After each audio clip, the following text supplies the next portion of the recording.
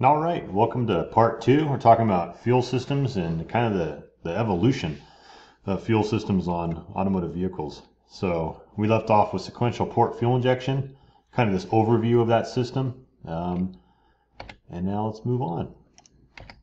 So here's a picture of that fuel rail. This is sequential port fuel injection on the Honda motor. This is your common rail. You hear the term common rail. Here's your injectors, little solenoids right here we talked about earlier. Remember, we send current through those coils. Anytime you send current through a conductor, you're creating an electromagnetic field. And then when you wrap that conductor in a coil, you make the magnetic field larger. And that allows us to move these pintles or plungers and spray fuel into the engine. So much more accurate, much more finely tunable type of components. But still, there's a better way. Always better. So latest developments, we're going into gasoline direct injection. So instead of injecting fuel on the back of the intake valve, we're actually going to start spraying fuel directly into the combustion chamber. Of course, this takes very high pressure, 2,000 psi and up. Some of them can get up 25, 30,000 psi in some common rail diesels. So, and even higher.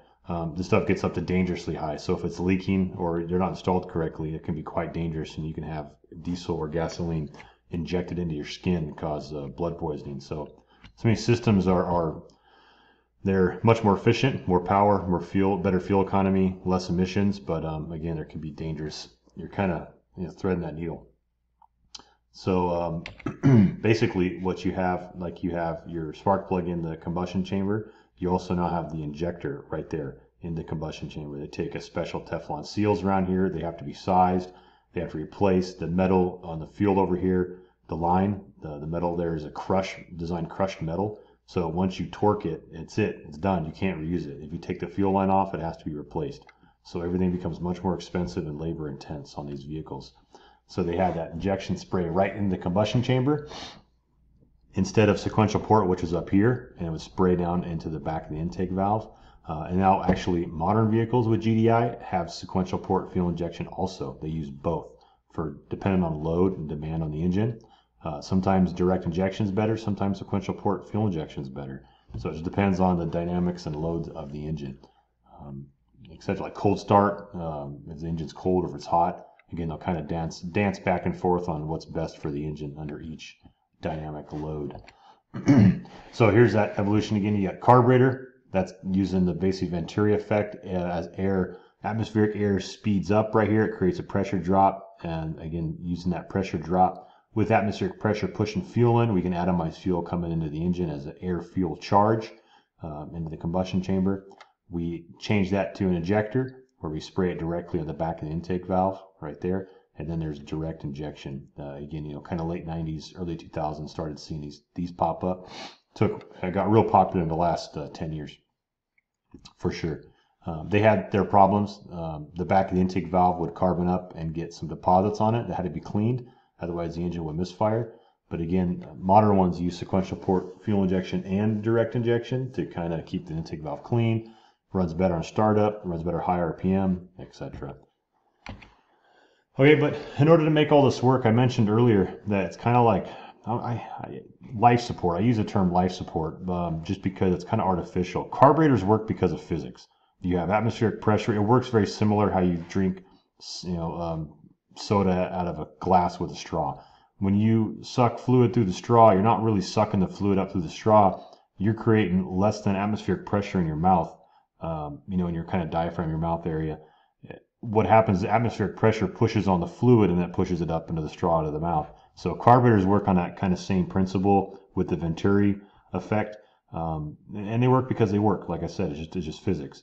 When we started artificially spraying fuel on demand, we had to have sensors. We had to have computer control. So basic powertrain control module operation requires these inputs and outputs and a processing unit, central processing unit. It used to be called the brain. I laugh because that was when I first started wrenching. That's what people referred to it as. But that was in the 80s, 90s, etc. So yeah, we don't use the brain anymore. But what's interesting, if you've ever heard of the term biomimicry, that's basically what's going on here. And biomimicry is where you look around in nature for inspirational ideas to design something. Somebody, the basic human body, our senses. We're we're a walking processor. We take, so our five senses in, we process that data, and then we have outputs like muscles and commands and speech, and we do things. So that's what the car's doing. We take these inputs, digital or analog, that comes into the computer. The computer then processes it based on whoever programmed it to do outputs. So some inputs can be like temperature sensor, throttle position sensor, the accelerator pedal position sensor, atmospheric temperature, I call it ambient air temperature, and then some outputs could be fuel injector. You have other actuators, etc. So the big five inputs, though: throttle position sensor, the map. You have basically manifold absolute pressure that tells the pressure of the intake manifold. Mass airflow, so we're measuring the airflow coming in, typically a hot wire.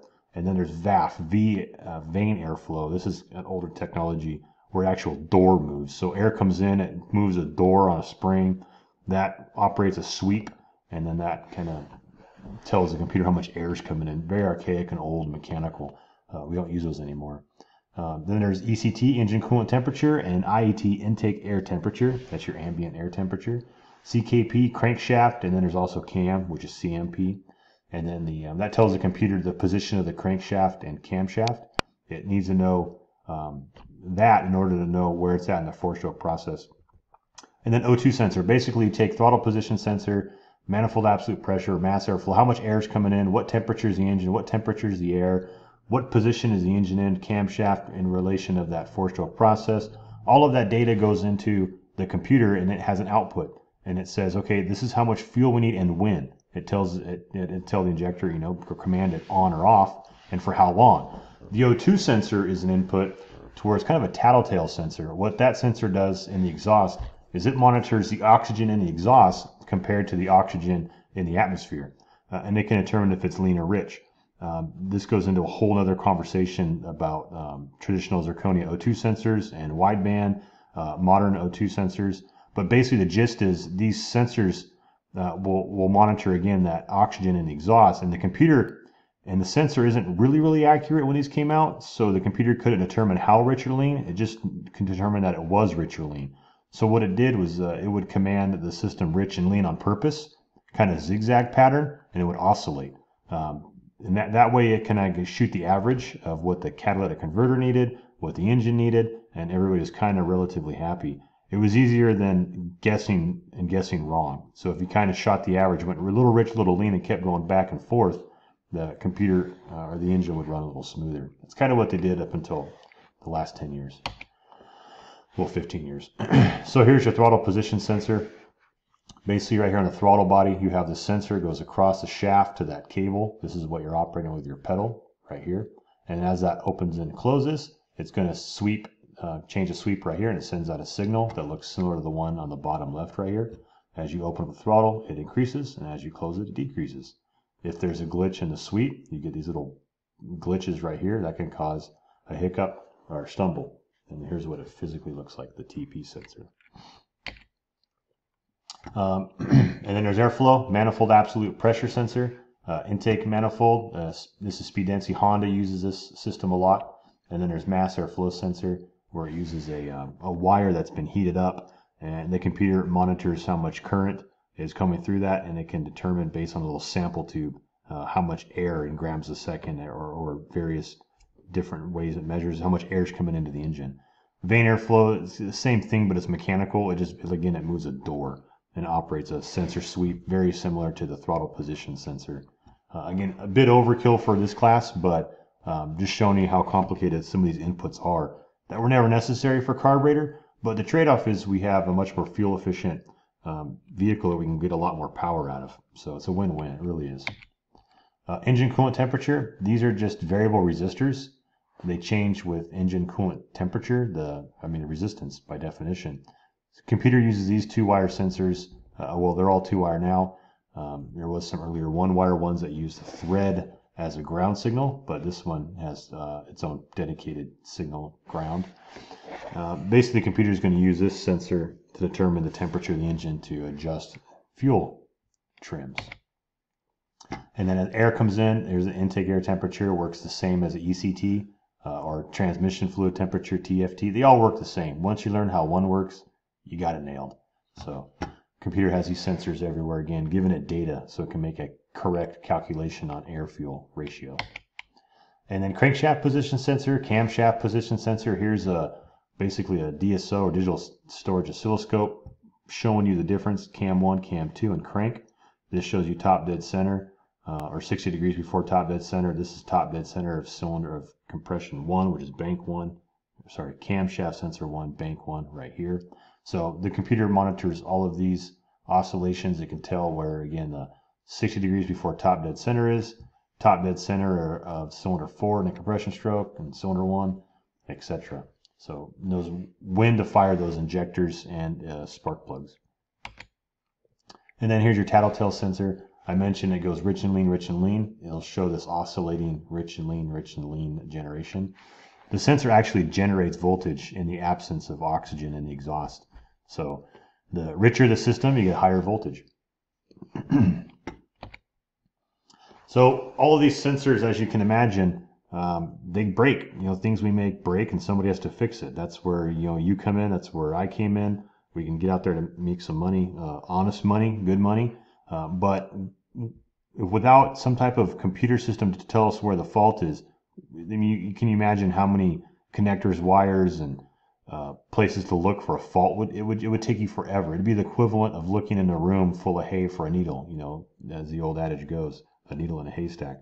What Diagnostic Data Link does, it allows you to plug in your computer, and they change. They look different. Some of these are older ones, but pre-96 they can be located anywhere. They look very different by manufacturer. Post-96, when they went to OBD2, they're under the dash, by the steering wheel, by your knee bolsters. Some cars had them under the passenger knee bolster, but they had to be so many inches from the center of the car, so far up from the floor of the car. Had to have the right type of connector. The protocol, the language on the computer scan tool had to be similar. So this allowed kind of a standardization. But the gist of this was, instead of looking in a room for a needle in a haystack, you get a code, and the code would say, hey, it's on the left side of the room. And that was kind of your basic old OBD1 car. Very archaic, codes weren't very accurate, but as time went on, technology got better. Those codes became much more accurate. So they could say, hey, it's in the first quadrant, left side, in the back of this room, under the chair. But you still have to go look for the problem. Like if a rat chewed through a wire, it doesn't tell you there's a rat chewed through a wire underneath the driver's seat in this area. You still have to go find it. It just tells you the generalized problem that the computers noticed. And that's the gist of scan tools. DTCs, diagnostic trouble codes. Freeze frame data gives you a snapshot of those inputs, those sensors, so you can go recreate that. And then there's, of course, the bidirectional control. I can control some of those outputs, like injectors and actuators.